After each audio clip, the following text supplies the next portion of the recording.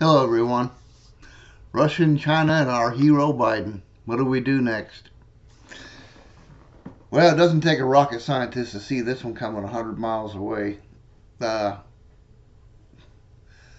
I can sit here and say this, that, and the other 100 different times over, but we all know what the hell happened. What happened is we elected Biden to office, and then the stupidity just went from there. China and both Russia were watching the American presidency, and see who they could actually pull this off with. Now, so far we're seeing the Ukraine incident move progress forward, and China is sitting there waiting for to see what Biden actually does, which he probably won't do little of anything except sanctions, and then they'll launch their invasion of Taiwan, and this is what this is all about: is taking back territory that once upon a time was rightfully theirs, according to them. But I don't know. I guess it's like one of them wait and see deals. I mean, ever since this guy's been in office, it's been one stupid disaster after another with Biden. I mean, biggest mistake he made was pulling troops out of Afghanistan, leaving American civilians behind enemy lines with their families, and 150,000 illegal refugees or aliens into this country, and tremendous strain on the taxpayers. And it just keeps going and going and going with Biden. And we're only what 2.5 years into his presidency, and we still have another two. Was it?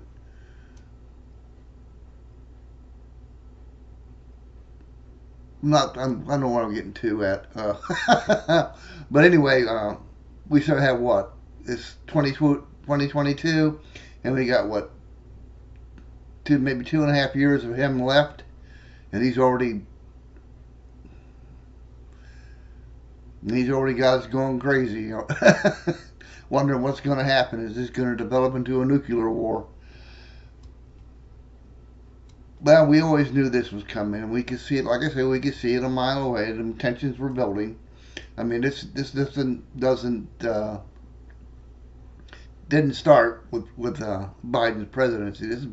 This has been going on since World War II. You know, the trust and who to trust, and heated conversation. If you remember back in World War II, China was actually our allies, and for some reason they decided not, well, wrong with Russia, not to trust us anymore. And then communism set in, which has always been there, and it's just been one thing after another.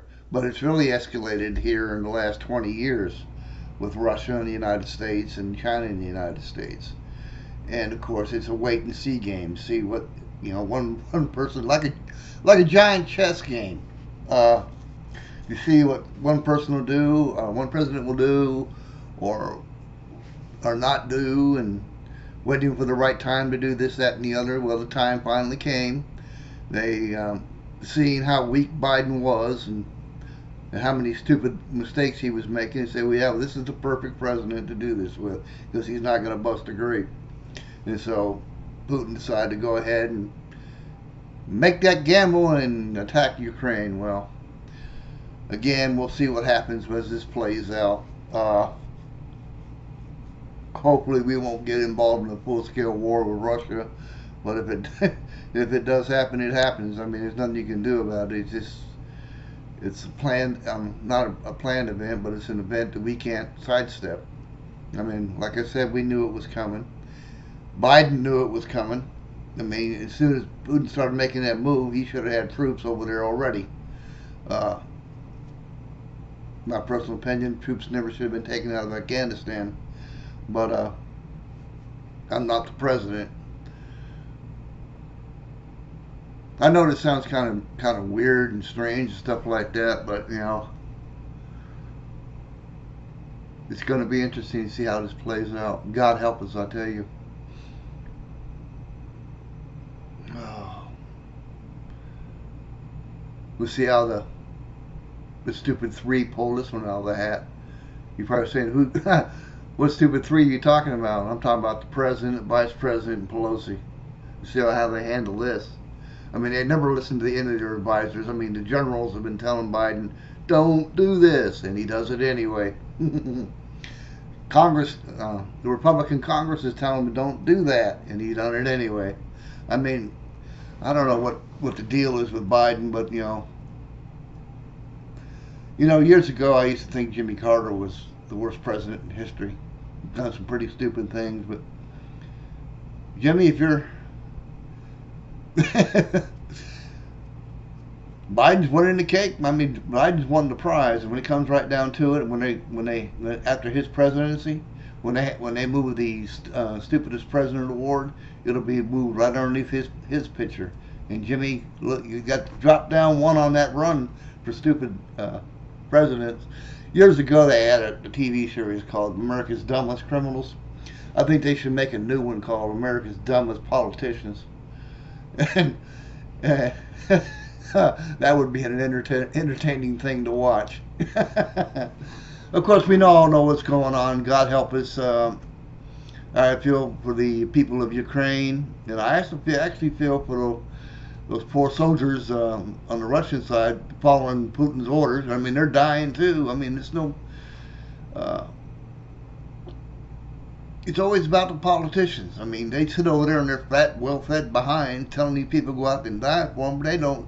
I mean, they never look into the faces of those soldiers they're sending out there. They never, look into the faces of the families that they're taking away. These kids are taken away from and put uniforms on and sent over there, just like us.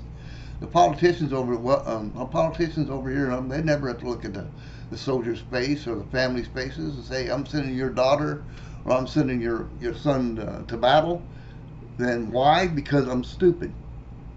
Because the president is stupid. And then your son or your daughter has to pay the price for my stupidity. Because I didn't listen. And this is what it boils down to.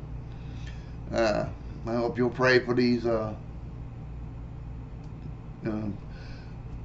people and keep me in your thoughts and prayers, and hopefully this will end quickly, so we don't have to progress it into a World War III. Have another European front over here going on. Because Germany and our allies over there are awfully nervous right now, and when people get awfully nervous, they start doing things that doing things right now they're going to regret the second after they do them, like launch nuclear warheads and stuff like that, or start doing things nervous. I mean, you know what I'm talking about. And I don't really need to give you a history lesson on what's going on, or we claim how dumb the president is, because we already know that.